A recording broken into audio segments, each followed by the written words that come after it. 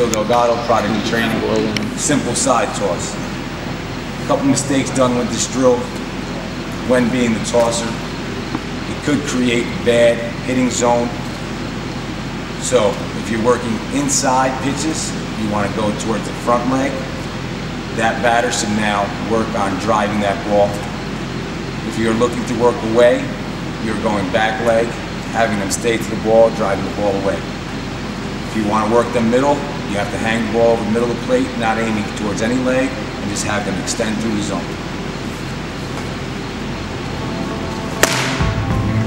One side.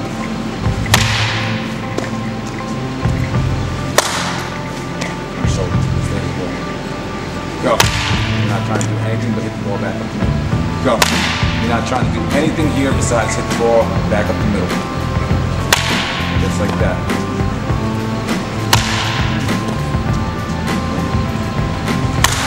Swing to it, front side.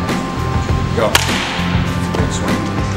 Now, you don't want to loop our swing. You want to keep that short, compact swing that we just worked on.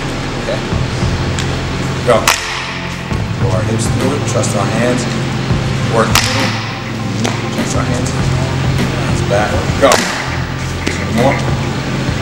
Good job, Liz. Stay the ball. One more. Stay the ball. Go. Oh, what you feel. A little up.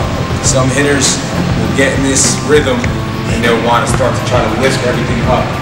You want to make sure that they stay to the ball, short and compact, extending through the zone. One more.